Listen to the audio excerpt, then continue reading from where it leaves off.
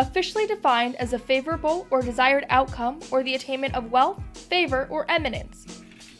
But often, the cookie-cutter definition is thrown aside for a more personal meaning. Success is just what you make it. Doing something good with your life. Accomplishing something. Being able to pursue your passion. Something that you're doing that you love. Success is being happy to go to work every day and being proud of what you're doing. For 3 students, success comes from following their passions, despite the challenges they might face. Will Curran is an Arizona State University student and the founder and CEO of Arizona Pro DJs, a company with a mission to crush the box of teen entertainment. And I think the true key to success is, part of that is passion. Gabrielle Palermo is an ASU student and the co-founder of G3 Box, a more-than-profit company transforming empty storage containers into birthing clinics across the globe. I think you set goals for yourself and you set expectations, and when you can achieve your own personal goals and the things that you set for yourself, I would definitely consider that success. And yet another soon-to-be ASU student is looking toward a future in entrepreneurship. But for the moment, he's chasing another dream of his. Nice to the defense, and nobody will touch you. Touchdown. DJ Foster is an All-American high school football player, and now he's looking to finish what his older sister started. I always want to be successful in life and just help the people, my community where I came from, and just people around me, leave a positive effect on people that I meet throughout my life.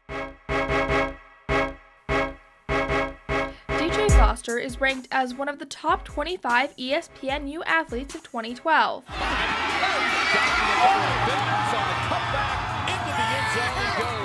Scintillating, awesome, breathtaking, showstopper, jaw-dropping, explosive.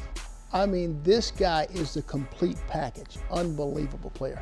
What DJ's done here at Saguaro is unprecedented. DJ was one of the top recruited athletes of the year, and at the beginning of 2012, DJ made the unexpected choice to stay home. This year I'm going to be staying home and being an Arizona State player. Yeah, baby.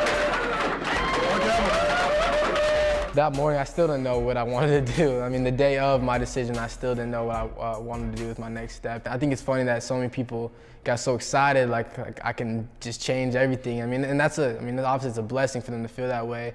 And of course, I want to hold up to that as much as I can. This place in Saguaro High School is definitely something I'm gonna miss for the rest of my life and stuff. That's why it's a big reason why I stayed in state too. So when I'm done with my practice, I can come back and watch the kids that were freshmen when I was a senior. The sophomores, I can come to them, support them while they're out here doing practices, stuff that I already did, and give them advice and stuff. The guys that are going to move on to college and stuff, and how to go through the recruiting process. Just about giving back to where you came from. The one thing that sports does bring to you is that the winning attitude, to go on in life and succeed, through adversity, no matter what happens, injuries, things tragically happen to you, and you just go on in life. And I know if football was gone tomorrow, he would go out there and have a successful life.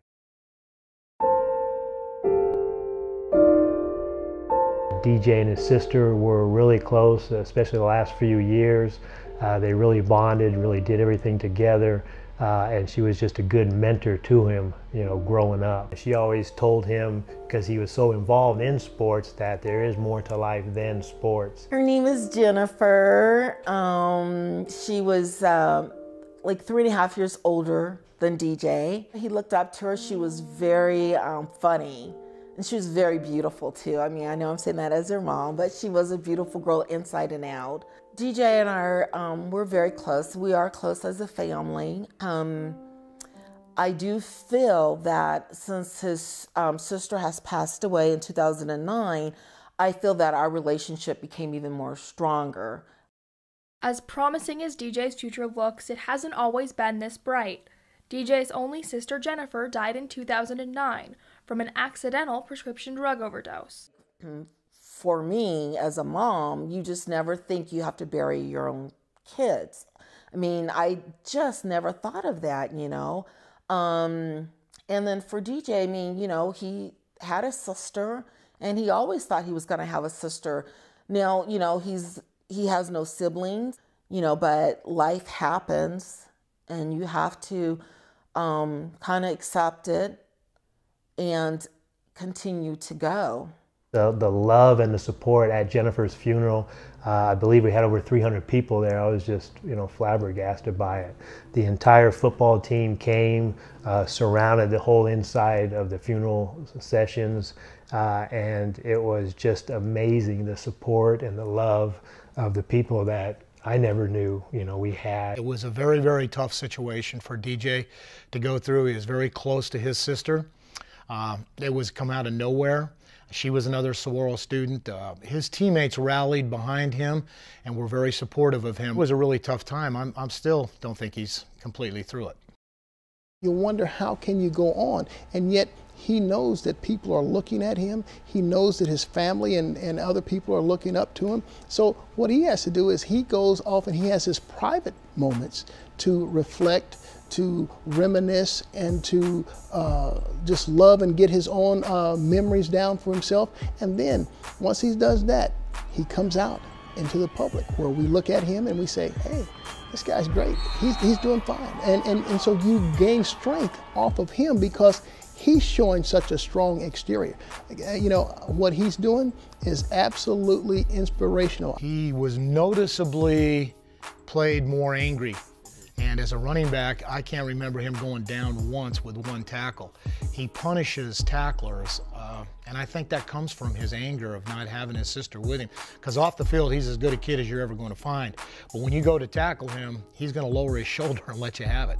And I think that stems from losing his sister. Although Jennifer is gone, DJ keeps her memory alive through his choices in life. It was a tough choice between staying here and going back there to California. And I don't know, just something about here, I just felt, I've been through so much here that I just felt the people I surrounded myself with and stuff have helped me through so much, that helped me through the struggle. I want to share my success with them as well. So that's why I kind of made the decision. And that morning, my dad actually sent me a picture of my sister and him, and she had an ASU shirt on. And that just put the biggest smile on my face. And after that, I knew I wanted to be a Devil.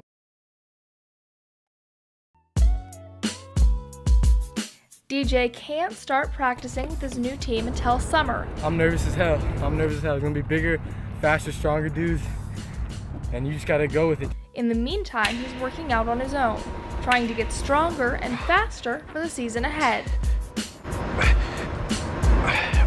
It's crazy. I mean, something I'm looking forward to. And I'm glad I'm staying home so I can see all my family and friends in the stands. It's just a new experience. And soon enough, I know once I have a few of those, that's gonna become normal. Running out that tunnel, that's gonna become normal. And so, just like running out of high school. I could see DJ Foster, his senior year, putting up something like 1,800 rushing yards, 18 to 22 touchdowns, and then let's add another 500-600 yards receiving, another 5-6 touchdowns on top of that. This kid is a big-time player. If he stays healthy, he is going to be playing at the next level in the NFL. This kid has a special skill set, and he puts it on display, and everyone wants to be around it. Everyone wants a piece of DJ Foster. He's that skilled, he's that talented, he's that humble.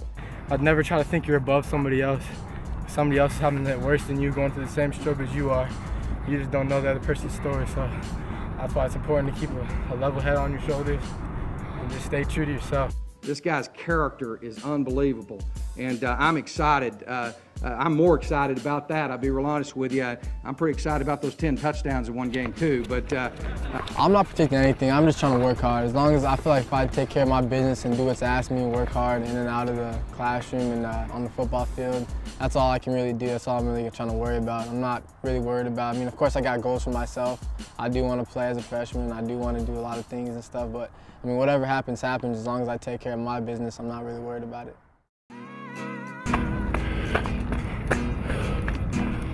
My definition of success is scaling the mountaintop without the words, I can't or I quit.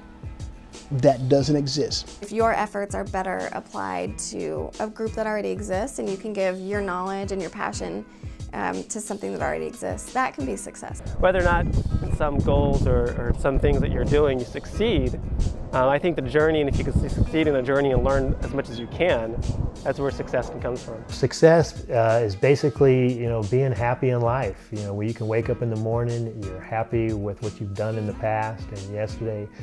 Tomorrow's not given to you. Will, DJ, and the team behind G3 Box have worked tirelessly to make their dreams a reality. But the truth is, success is defined by the many. Success to me is working towards your goal and achieving it. Success is being able to help as many people. Success to me would be accomplishing something that I think is just amazing. Success is what you make it.